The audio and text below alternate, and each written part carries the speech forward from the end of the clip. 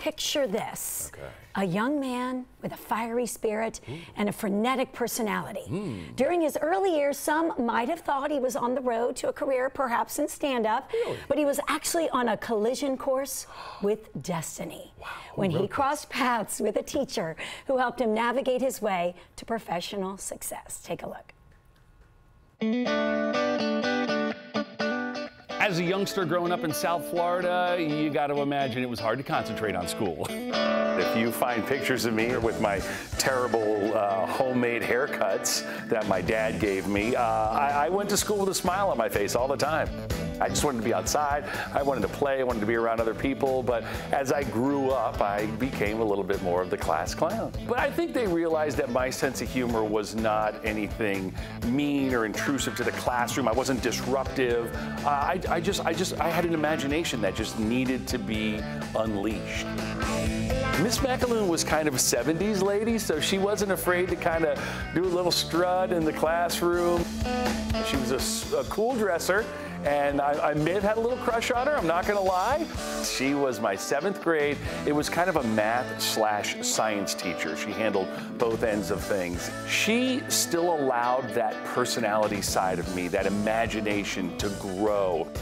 We had levels in the school I was at, so if you progressed to the PQ level, that's where the smarter kids were. And I was just on the border, and she said, "Don't worry, we're gonna get you there." And when she handed me that test, I mean, there was a tear in my eye. It was my first 100, and that was in 7th grade. That was pre-algebra at that time. Once I got into the broadcasting industry back in 1989 and started doing traffic reports, it was that personality, it was my ability to relate with other people that really allowed me to flourish in the industry. She had a big hand in that.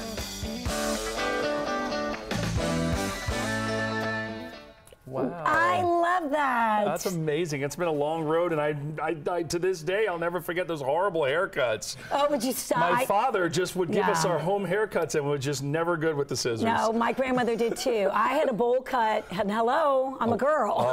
We didn't even have bowls. That was it. He freehanded, yes. Yeah. I could tell a little bit, no. I mean, what an inspiration. I love that you said, you know, she really pushed you and really believed in you, and I think that's, of course, the resounding theme here, that really when maybe perhaps we don't believe in ourselves, these teachers, they see something in us that really makes us rise to the top. She knew I was bursting at the seams with imagination, so we would get these plays that were given to us by a company, the little weekly readers and stuff, and I would say, well, I'm gonna make a sequel to the play we read last week, so I would write up plays, and then you remember the old machine? Yes, crank out and we would have a sequel to the play. Or one time she handed me a 900-page science book, and I said, whoa, that's too much for me. She goes, no, I want you to flip the pages and make a little movie out of it.